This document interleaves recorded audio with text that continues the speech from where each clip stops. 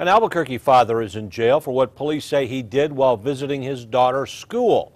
41-year-old William Hungate was arrested last week after surveillance cameras caught him stealing another family's laptop computer at Jackson Middle School.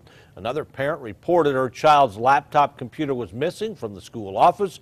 Investigators say the school's surveillance system caught Hungate in the act. Hungate was at the school to register his daughter for classes. He's now charged with larceny.